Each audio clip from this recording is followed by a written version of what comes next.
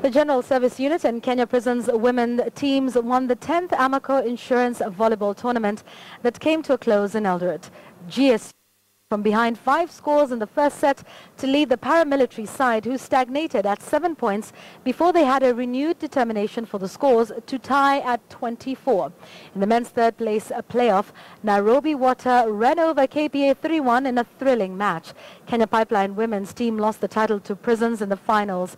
Prisons secured 3-1 to clinch the title.